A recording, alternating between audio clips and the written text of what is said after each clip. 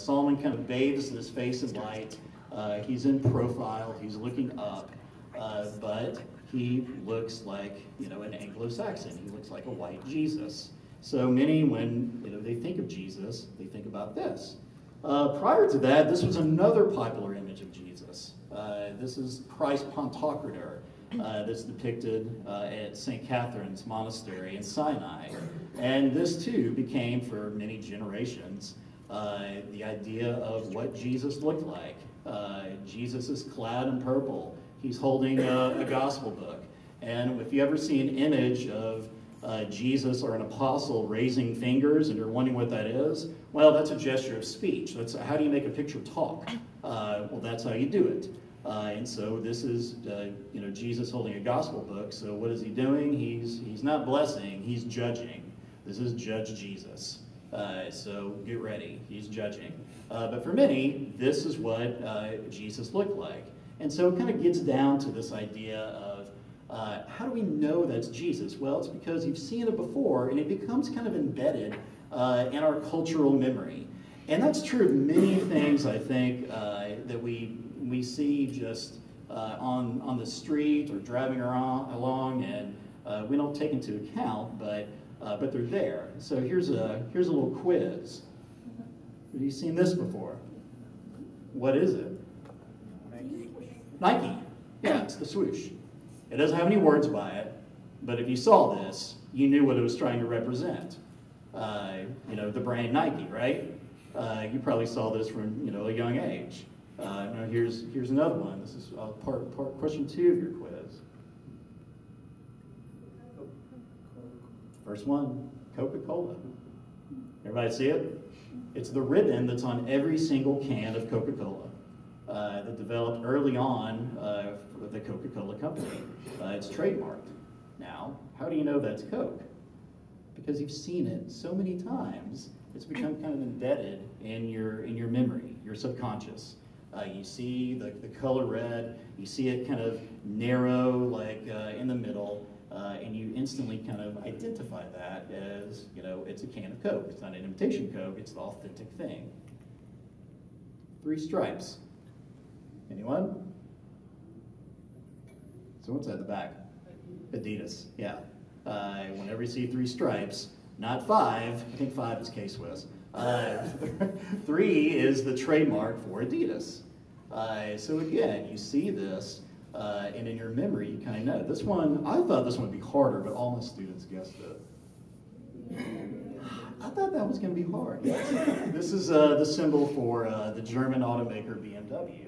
Again, these are ads, these are symbols, yet you guess them within seconds. My children, before they could read, they knew what McDonald's was, just by driving around and seeing the golden arches.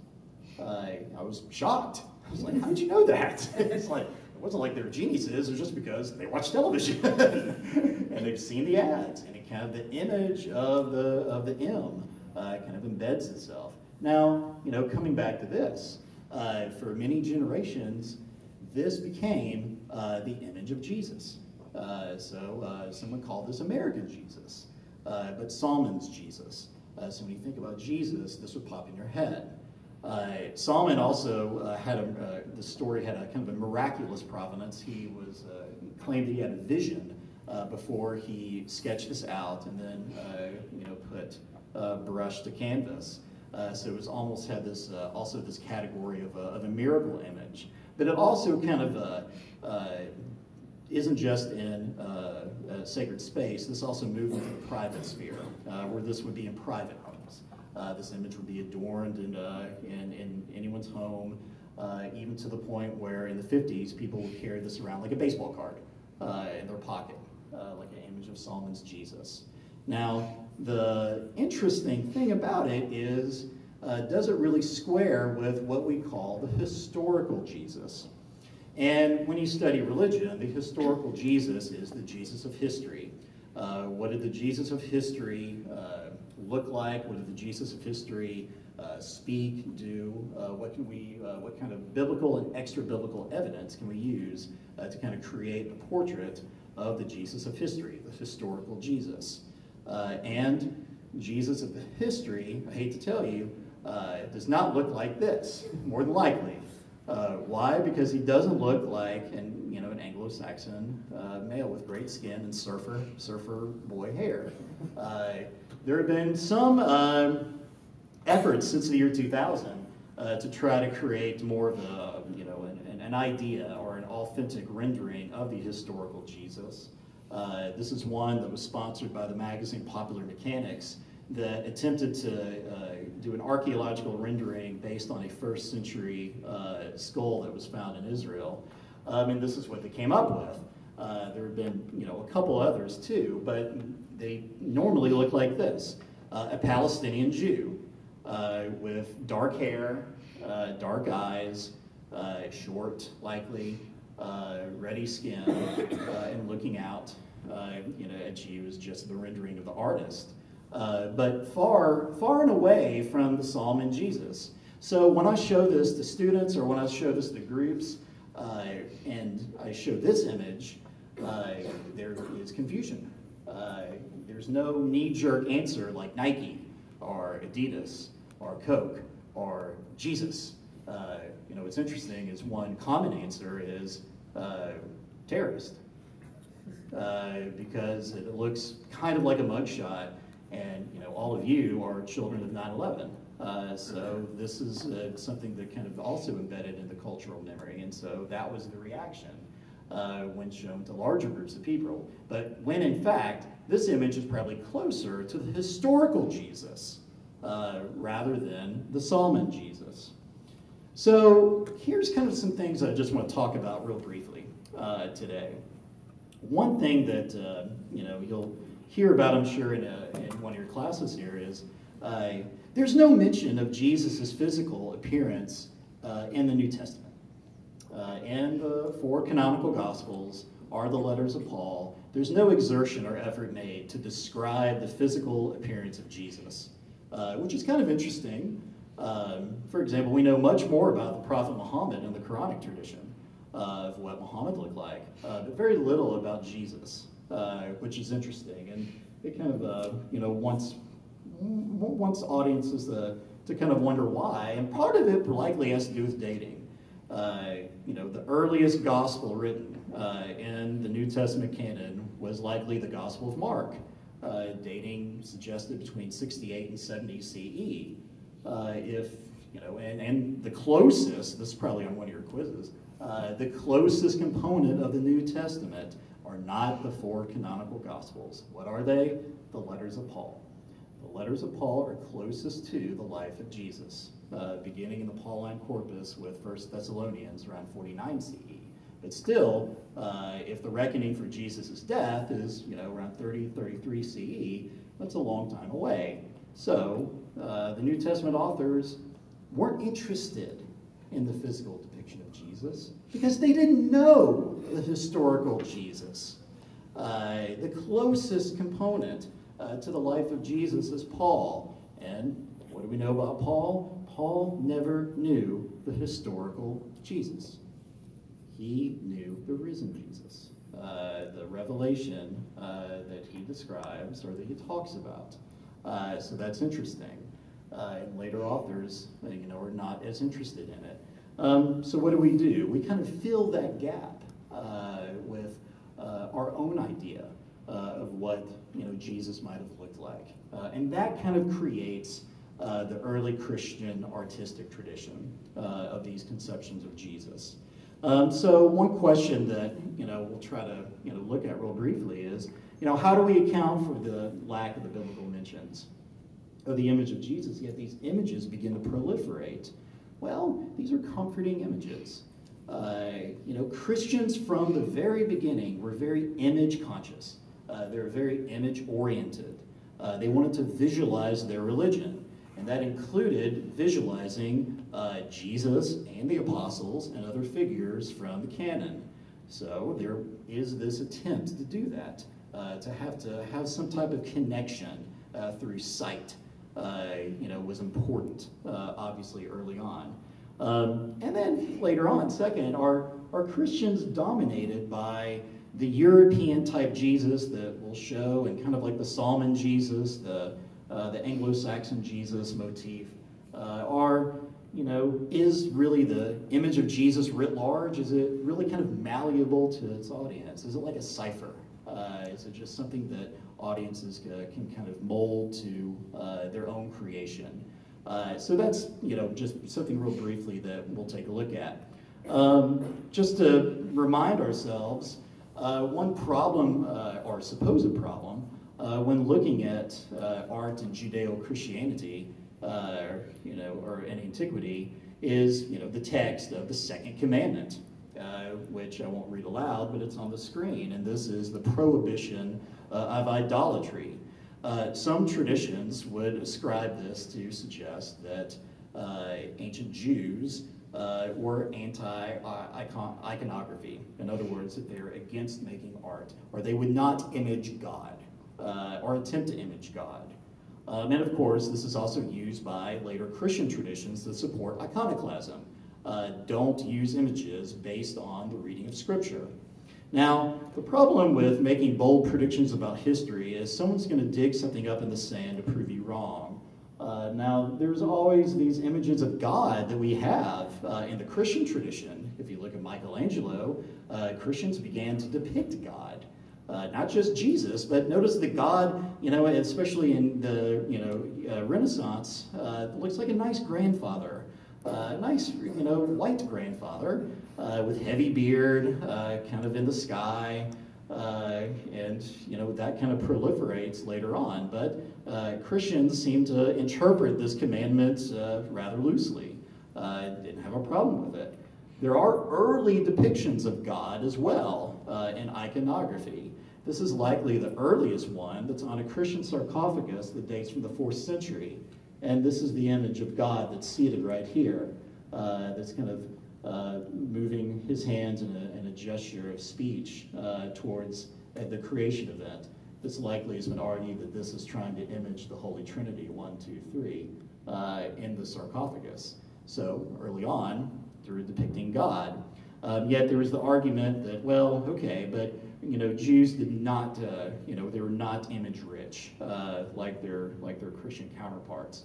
Well, it's hard to delineate lines between Jews and Christians early on because, shocker, Jesus was Jewish, and all of his followers were Jewish, and the lines between those two, were very fluid early on. At a synagogue uncovered in the 20th century at a place called Dura, which was a Roman garrison town, they found a synagogue that was filled with art, frescoes of the Hebrew Bible, depicting scenes from the Hebrew Bible, including Moses and the prophets. And a way for them to depict God was to not necessarily show the face of God, but to show the hand of God. Kind of like a little hand reaching down. And this is an image that's showing Ezekiel in the valley of the dry bones, where he's kind of plucking these people up like marionettes and putting them together. But that was a way around it. Yet there are other images of ancient Jews that suggest that they're icon conscious and icon rich. There are many floor mosaics that have been uncovered in Palestine that feature this, which is really interesting. It's a mosaic that features the zodiac, and the zodiac symbols of the zodiac, which you can probably recall today, are inscribed in Hebrew. This is at Hamath Tiberias. There are others at places like Sepphoris, but in the center is the god Helios, who's kind of holding an orb. Helios was the god of the sun. Drove his chariot across the sky. Now, what does that have to do with the zodiac, you think, and why is this a circle? Well, what does Helios do? He moves across the sky, beginning of the day and end of the day. So what is this about? Time. It's about time.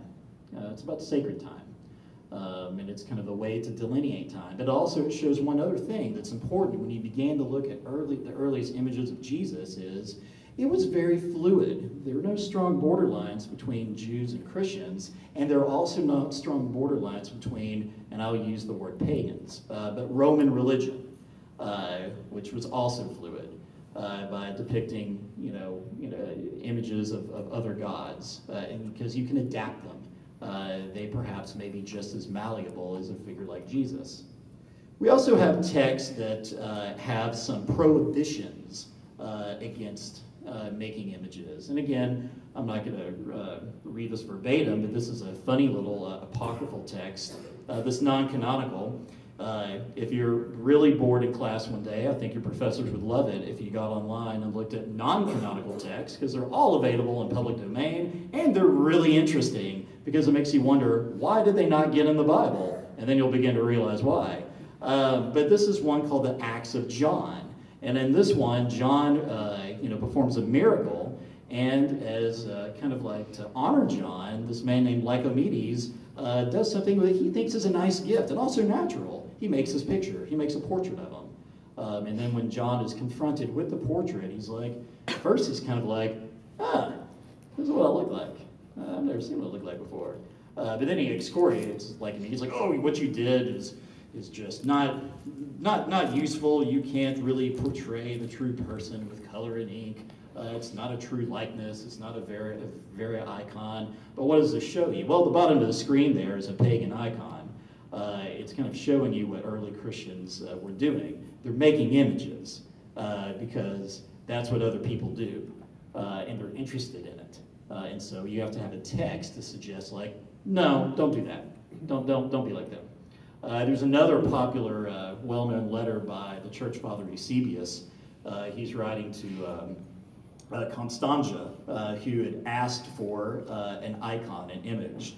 And he kind of excoriates her that, I'm not going to give this to you. He says, don't you know no likeness should be made either of what is in heaven or what is in earth beneath? No. Bad. And again, we might remember a story from the text, from the canonical New Testament, that's from the Gospel of John. Fun fact, Doubting Thomas, what is known as Doubting Thomas, is only in the Gospel of John. And this is it. And, we all, if we are familiar with the text, you know the story. Thomas doesn't believe he needs physical proof of the resurrected Jesus. And then you finally have the last line where they, excoriate Thomas. Have you believed because you have seen me? Blessed are those who have not seen and yet have come to believe. So why do we have Christian texts like this that are talking about images and sight, but they're coming down on the other end and saying, no, don't do this? I think one thing as a reader, when you see texts like that, you have to put them in context, in historical context. You also have to realize something. If they're making such an effort to excoriate it, it means they're doing it. It means that they're doing it. It means that they're very interested in creating art, and that they're very image conscious, and interested in visualizing their religion. And the way they would begin to visualize Jesus from early on was adapting Roman prototypes. There's one early image, and several of these exist, of Jesus as the Good Shepherd, which also could be interpreted as Johannine, but it's also a Roman image with a young boy with a lamb on his back. It's protective, it's very pastoral, but it also is kind of adapting a Roman image and projecting it as Jesus. Also, Jesus plays dress up with other gods. There are other images that some would argue where Jesus is being cast as a god. This is one that was found at the bottom of St. Peter's necropolis in a mosaic, where some have argued that this is kind of like that zodiac mosaic, where it's showing Christ as Helios, the god of the sun, that's kind of depicting him in that guise. So, could be another case of, adapting and using that prototype. Now, what I've looked at and what I've found a lot of evidence for is Christians from early on were not only interested in showing Jesus in art, but they're also wanting to show him doing something. And more often than not, that's Jesus performing miracles. And many of these are directly from the Gospels, and it's Jesus performing healing miracles, miracles of healing. And so there are many instances of these, and these are several from the catacombs, like this one here. This is Jesus healing the woman with a hemorrhage, where the woman is just touching his cloak, and the mirror is trying to portray that moment. And here's a very, one that's identifiable, and this is Jesus raising Lazarus from the dead.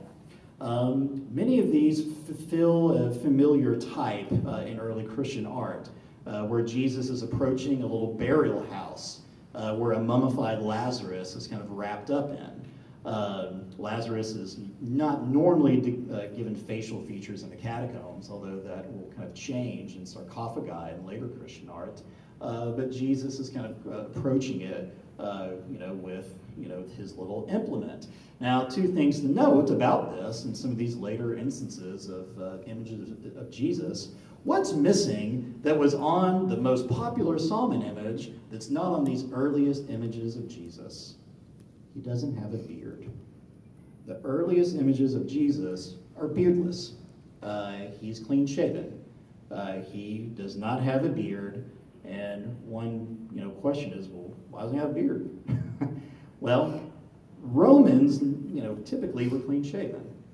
So Jesus is mirroring the audience.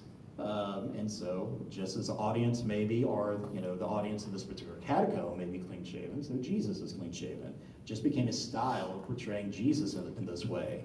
The other thing to note that's also interesting is, what is he holding? As he's approaching the tomb of Lazarus. And this is something that appears readily in instances of early Christian art. Now, these are also one popular medium of early Christian art is what we call funerary art. Catacombs are places where the dead are buried. And these are sarcophagi. And this is where bones or burned ashes are placed and are inhumed. And early Christians, if they have means, would decorate them, usually at some cost. The scenes that they would choose to decorate are more often than not all of miracles, the miracles of Jesus. And they are usually involve healing, changing water into wine, which these are the little jars here. Jesus poking someone's eyes out, that's actually healing the blind, and dividing loaves. But then we have Lazarus again. There is something kind of important to realize as you begin to kind of see all of these images of miracles. Is like, why are they so important? Why were miracles so important? And why were particular healing miracles so important? Well, one reason is miracles are awesome to really grow your religion.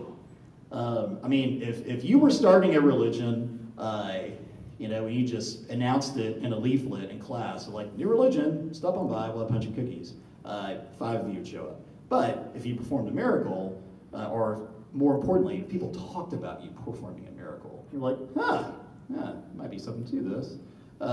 It's a way to curry the faithful, to curry faith. Is this insistent on miracles, and it's particular to a late antique context, particularly healing miracles, because how many of you have gotten sick, with this month? I have. What do? You go to the doctor, you get antibiotics, especially if you have children. I'm pretty much hooked on them, and then you get better. Now, what happens if you get sick when you're in antiquity? You're going to die. You're going to die. So what's important? Your health. Your health is a premium. Your life is on the edge of a knife. So health is so important. So healing was important. And wouldn't it be a great PR move to project the paragon of your religion as a healer? Not only that, but an effective healer. And then, what is Jesus kind of doing in some of these images where he's raising Lazarus? Well, he's doing the ultimate healing in a way. He's raising the dead to life. Now that's good PR, and that's good advertisement, and that's good Christian advertisement to promote this idea of resurrection and redemption. It also sets Jesus apart from competing gods in this late antique system.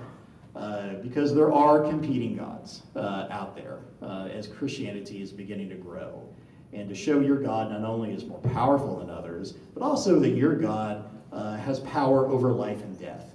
That sets yours apart, and that's kind of important. Another thing that these images do is it connects Jesus in art to another miracle worker in the biblical tradition. And that's someone else that used a nice little implement that he's holding. And that's not Jesus, that's Moses. Moses performed miracles in the book of Exodus. He was known by later Christians as one of the most important miracle workers in the Bible. According to the church father Origen, there were only two of the greatest miracle workers in the Hebrew Bible were Moses and Elijah. And guess who Jesus is depicted with at the Transfiguration in the Gospels? Moses, Elijah. Why? Because he wanted to show Jesus in the same guise as a miracle worker as those two figures. Here's how you can do that in text. Here's how you do it in art, in images, through what he's holding. Now, when I show these images to other audiences, one thing that is kind of interesting is the common refrain, and this is true of some art historians as well, is what is he holding? Well, it's small, it's tapered, he's using it to perform miracles. So the suggestion is magic wand, Harry Potter, wizard, magician, and that actually there have been scholarly arguments to suggest that these artworks are trying to make the assumption that Jesus is a magician. Now, here's where I've gone with this to kind of deviate from that, that it's not meant to be a wand at all. It's meant to connect him to Moses, because it's not a wand, it's a staff. It's the staff of Moses. And that iconographic symbol kind of connects Jesus and portrays him as a new Moses, as a Moses that performs miracles, just like Moses did in Exodus. The other argument to kind of take that suggestion down is magic was a very real enterprise in antiquity, but no one used a wand like this. No one used it like in movies, like Harry Potter, which is too bad. But if you look at the practice of magic, using an implement like a litus, a raptos, or a verga, it's either secondary or tertiary. Guess what the most important thing in magic is? It's kind of creepy, spells. And it's reciting spells. And again, it's also, some would consult a magician to promote health if they get sick. It also protects the magician in his enterprise, because if there's a spell and effective magic is doing the spell correctly and you're still sick, you go to your magician and say, I want my money back. Guess what the magician could say? You didn't do the spell correctly. Go do it again. So spells were more primary, magic wands not so much. So this is really, in my mind, meant to connect him, like in these instances, instead of a magic wand, it's a staff. So the beardless Jesus, the miracle-working Jesus, the healer Jesus, are all kind of iterated on these early images. Now, that also connects him in a way to another God that I beg you to remember. Why? Because he's just so interesting and so awesome in his stories. And this is the God of health. This is the God of healing, Asclepius. This is the Latinized spelling. But I bet often you might have seen the symbol of Asclepius on a drugstore or maybe an ambulance, a serpent-entwined staff. That was the symbol of Asclepius. Asclepius's cult was one still very popular well into late antiquity. There are mentions of him that even move into the early medieval era. So he was a real competitor to early Christians. Isn't it kind of interesting that all these images of healing and miracle working are in this context of competition with another healing cult? Dr. Jesus is more effective than Dr. Asclepius. Also, in Dr. Asclepius' myth, guess what he died of in his myth? He was born of a human mother and a divine father. That sounds kind of familiar. But he was killed for doing one thing. He raised the dead to life. and Zeus threw a thunderbolt at him and believed he, went beyond his earthly bounds. And now here Jesus is raising Lazarus, kind of completing something successfully where Asclepius has failed. Now, early images, as you kind of progress in the visual canon, also take on the valence of other gods, not just Asclepius. This is a seated Jesus that's in Rome in an apse called Santa Potenziana, and Jesus is clad in gold. He's seated in a large throne.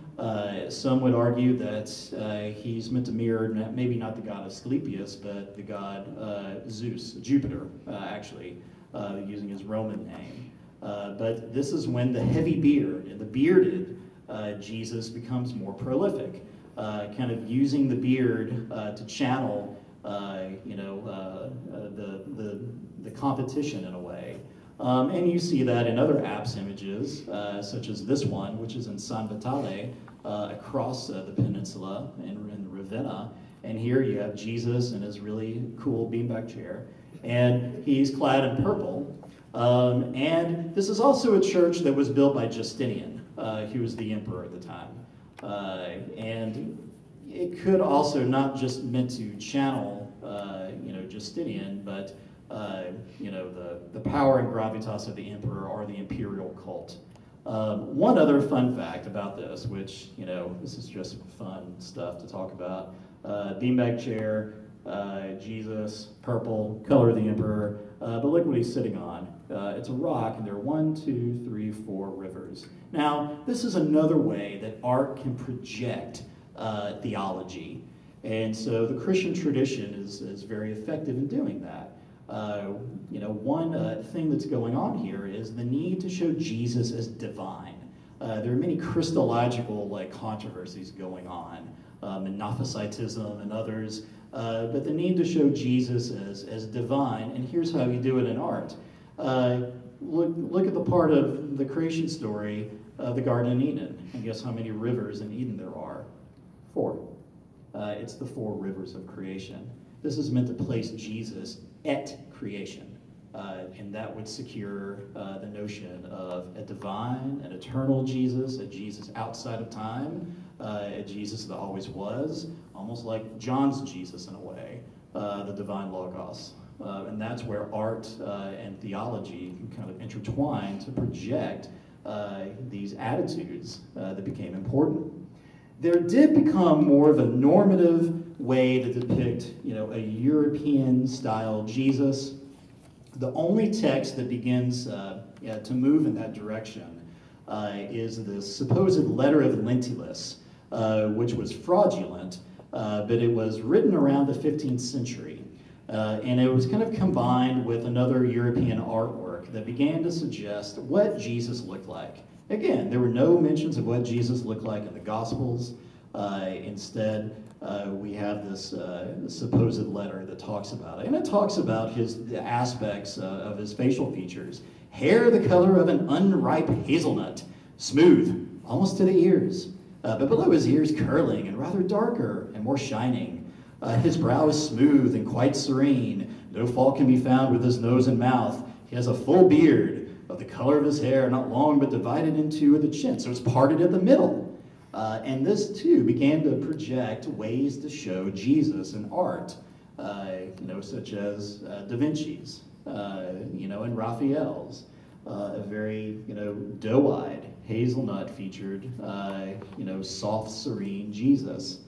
And European art could also project different attitudes, not just divinity, but also darker features, sacrifice, pain. This is a famous image called Grunwald's Eisenheim altarpiece.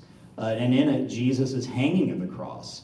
And this is one that shows blood at the foot of the cross. And Jesus is not dead yet, he's suffering. And this is meant to project that image of suffering. But here's also where looking at these images in historical context matters. Because at the time of the creation of this piece, it was placed in a monastery that also served as a hospital. And at the time, there was an outbreak of plague. It was from eating bread that was made with a fungus that was on barley, rye, and wheat, and it was called St. Anthony's fire. and it would manifest itself in bloody sores and pustules on your skin, and you would die from it. There was no cure for it. But if you look closely at Grunewald's Jesus, he has pock marks all over his skin. His skin is lesioned. It's in pain. And why? Because the patients are looking at this. And so, in a way, it's a comforting image. Jesus is dying of the same affliction as they are. And then this is what's called an altarpiece, so it folds in, and when you fold it in, it shows the resurrected Jesus. So this is how, some of these later images, yet while they show a white European Jesus, are also taking some other things into account and projecting attitudes. And so, we come back to Solomon's Jesus, and we have, the, anglicized version. But even in our American context, we have different attitudes. So this is Kentucky Jesus, which is where I'm from. This man is an artist, from Versailles, Kentucky. He is quite popular. He has, a website called Art for God, and he's been featured in different publications, even the New York Times. But while this might have been kind of a softer Jesus, some artists, especially if you read texts like The Man Nobody Knows, wanted a more masculine Jesus, a Jesus that reclaims his masculinity and maleness instead of femininity, and softness and sereneness. And so you have, Jesus, looking tough as a boxer, helping firemen. They're a lot, too. They're quite interesting. And then occasionally they're combined with other Solomon images, or he's kind of taking riffs off of Warner Solomon. Solomon had other portraits that kind of plop that head of Christ onto different contexts. This is one helping out a sailor at sea, and this is Sawyer's updated version. Here's another, which is known as Christ Knocking at Heart's Door. And then here's a little bit more sinister, I don't know, version of it. But again, it's kind of adapting it and taking kind of taking a more masculine approach to how they depicted, how one would depict Jesus. Here's finally one final one where he's healing this kid's bird and kind of looking past them in a way. And then he's healing this kid's bunny, but also looking up in kind of a stable triangle figure. So these are just kind of ways and riffs how these can kind of move. And they also occur in different ways, shape, or form, not just white maleness or that sort of thing. Marc Chagall had a series of paintings, yellow crucifixion, and this is white crucifixion. This is in the Art Institute in Chicago, where wanted to reclaim the Jewishness of Jesus. So Jesus is portrayed in a prayer shawl at the crucifixion. And surrounding Chagall's crucifixion are depictions of his context, which was Kristallnacht, and burning synagogues, and the removal of Torah scrolls, and fleeing problematic circumstances. This was an attempt to show Jesus as a Jew. And even more interesting, in the year 2000, there's a contest that was sponsored by the National Catholic Reporter. And it was a contest to show an image of Jesus for the new millennium. And this is the one they selected. They called it Jesus 2000. And the artist portrayed Jesus as a female, as an African female. So that's why when we look at these, there's not one uniform depiction of Jesus. They're Jesus. They're Jesus. That's my term, don't use it without my permission.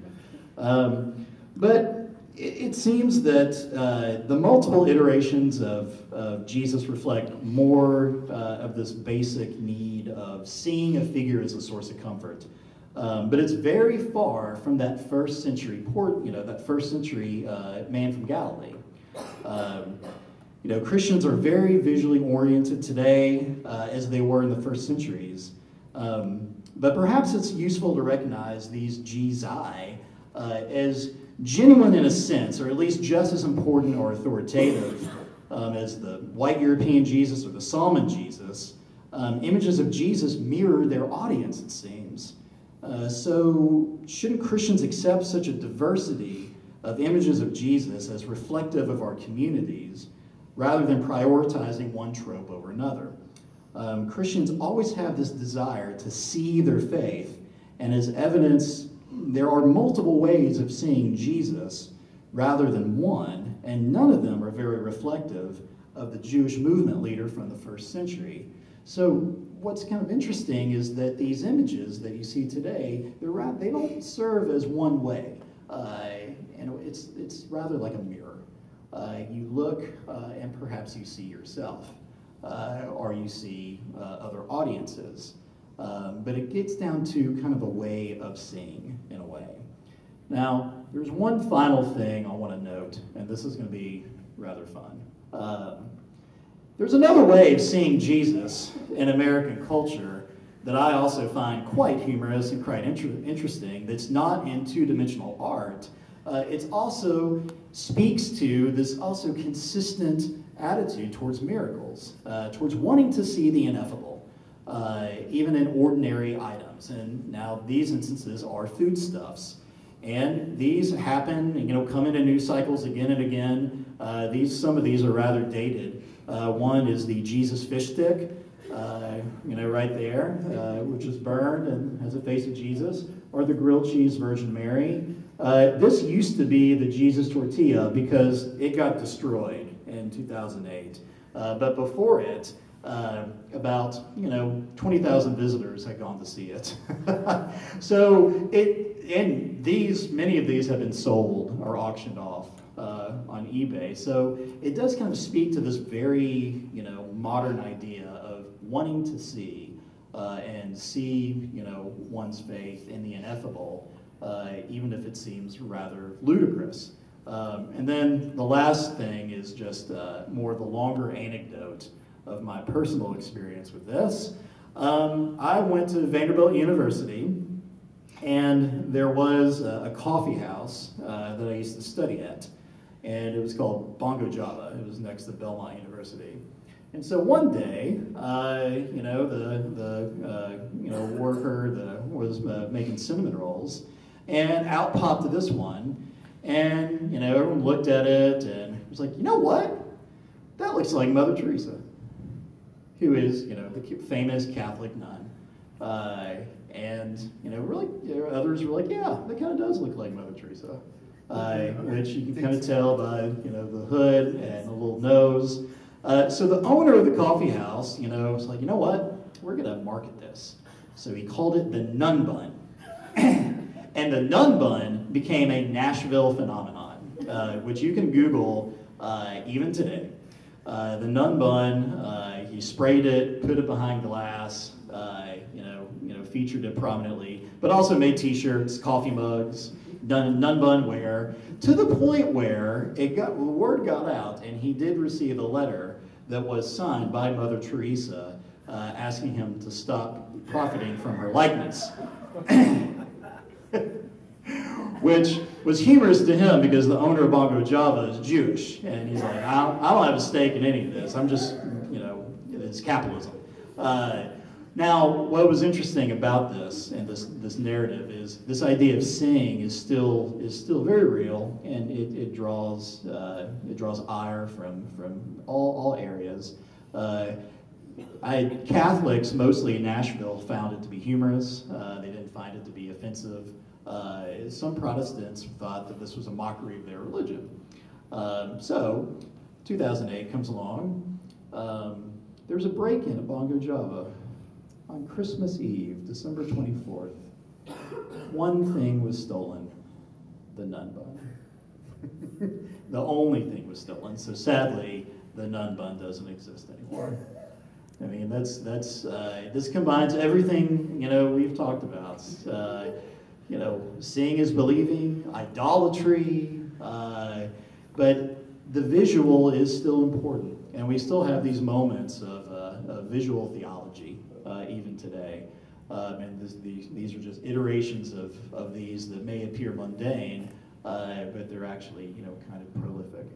So thank you very much for paying attention and for listening to me. Appreciate your time.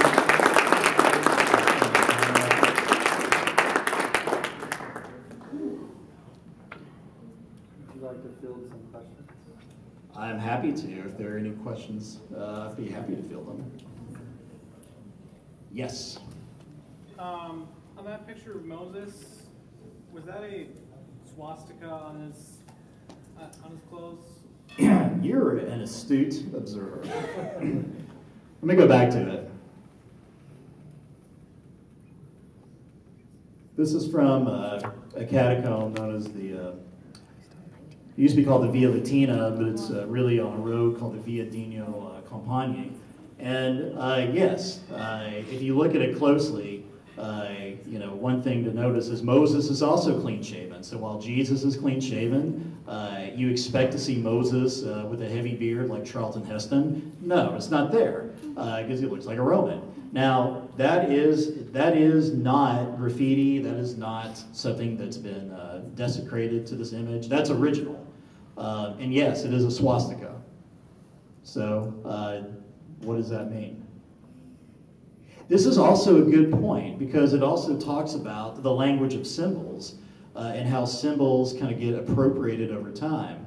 If you know the history of the swastika, it's of Indic origin, and if you look at it, it's got, you know, these little, you know, not arrows, but arms that are kind of pointed, and what does it kind of suggest? In a way, it suggests rotation. It's moving, and just like that zodiac, you know, what could that symbol possibly mean? Renewal, redemption. It's a positive symbol.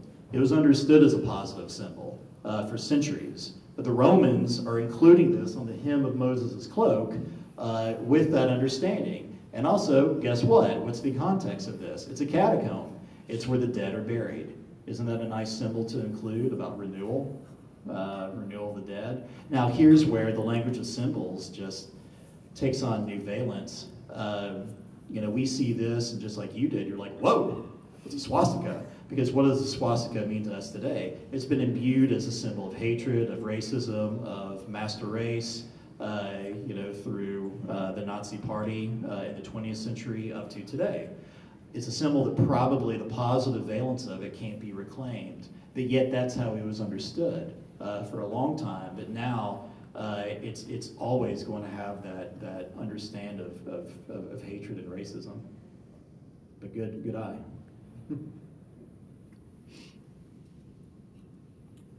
Okay, so in the discussion of whether it's a magic wand or a staff, yeah. Right? If it's a staff, so like we think about Charlton Heston like going, so in the movie The Ten Commandments, right? He's got a staff. Yeah. Right? And we think of a staff. Ruddy. We think of this thick, big, huge thing, right? Mm-hmm. Is this? Could this be an indication that like what they're talking about, if they talk about a staff at that time, is more of a cane or something like that? I mean, is this an indication that like that term has changed over time, or? Yeah. In catacomb and sarcophagi art, it's more thin. And that's probably due to the artistic tradition and maybe the icon books that they're using of, you know, how to show Moses' staff as a staff, of what they thought of as staff. Now, there are other types of staffs that are more ruddy, like Asclepius' staff, which is more like, Gandalf's staff. But when it's in the act of doing something, like when someone's holding it, especially, it's thinner. And for sarcophagi, I think it's due to carving techniques. And on catacomb art, that just became the artistic tradition of how to project a staff as a staff. But again, it's kind of the language of symbols. It's like when we see it today, we're imbued with all of this, great fantasy literature that has magic wands, and it's not the same.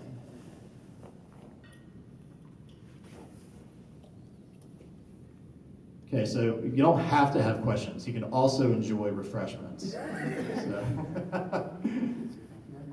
Okay, if we could thank Dr. E. Jefferson.